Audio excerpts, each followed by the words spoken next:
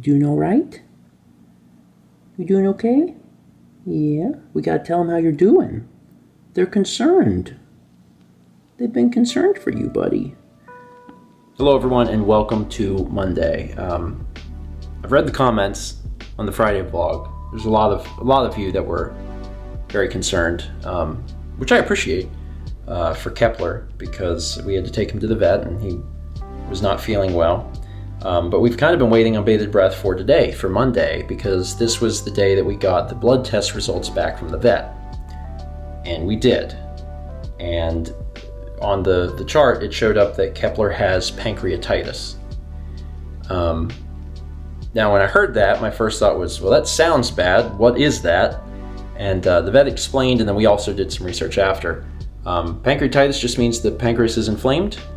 It does not necessarily mean that it is a long-term chronic condition. And you know, Kep's almost 9 and he's never dealt with this before. This is new for him. More than likely, at least from what the vet thinks, this is something that he's just going through right now. We have to figure out what's causing it, fix it, and then his pancreas will return to normal and he shouldn't have stomach issues. That's the hope, at least. So in terms of pancreatitis in cats, the first step is to change up the diet. And there's a few different schools of thought from what we've read about this, but the vet seems to think that it could just be from the fat content in his food, which is completely fair. We've been feeding him, I think it's Blue Wilderness, for several years, and that's just because Blue was the same food that we had Sagan on. We tried so many different foods before we finally found it was a grain-free food by Blue, and that was like the first food that we found that Sagan could eat and not have diarrhea, because he just always had, you know, bowel issues. So we got Kep on Blue as well, not the exact same food, but a similar food. So he's been eating both the wet and the dry variants of that for a long time, like for several years now. So there is a chance that maybe it's just weighed on his body a little bit. There's also a chance that maybe he's developed a food allergy. That can happen.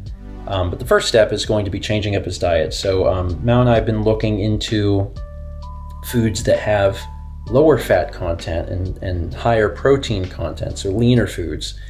And there's a lot of different options. I mean, the gamut of like cat food quality is insane. Like, there's so many cat foods out there, and it's a little overwhelming, to be perfectly honest. But we haven't made a decision as of today, but we'll hopefully make a decision as of tomorrow and order something.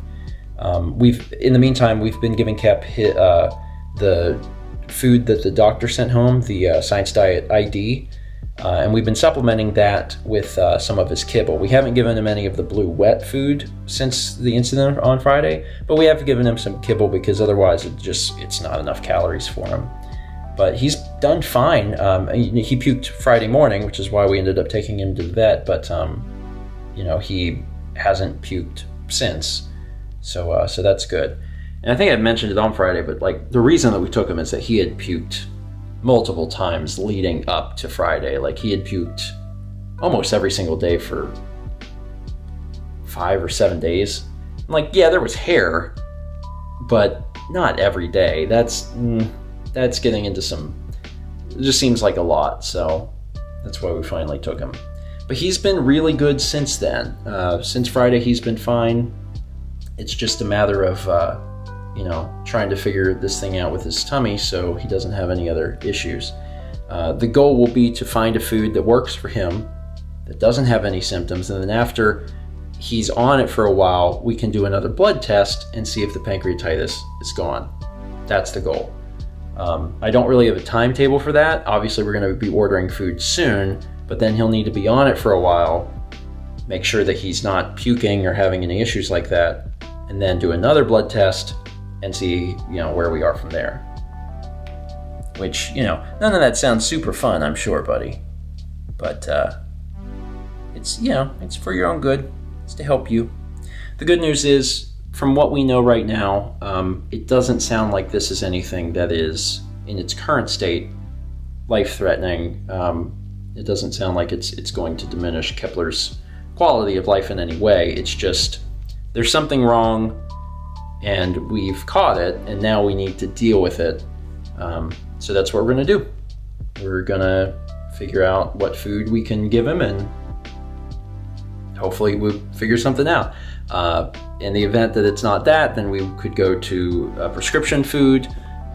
We could go to, there's some supplements that we could give him for certain things. So like there's a bunch of different options that we could go, but the easiest one right here at the beginning is to just find a leaner food, give him that, and see if he does better with that. And that's what we're gonna do. Again, thank you all for the sympathy, the empathy, the compassion, showed on the comment sections and reaching out on social media and stuff. I really appreciate it. Kepler means the world to us. I mean, now more than ever, because it's, he's it. He's it. It's just him, and we certainly miss his brother, but also, because of what happened to Sagan, we're really just, I guess we're just more acutely aware of how quickly something can happen. So that's why we don't want to take any chances with him. It's like, if we notice something, we're like, well, let's just get that checked out just in case, because we won't keep around for a long, long time. All right, that's it for today. Thank you so much for watching. Hope you enjoyed this update on my little buddy, and let's meet back tomorrow, shall we? We'll be back tomorrow. Yeah.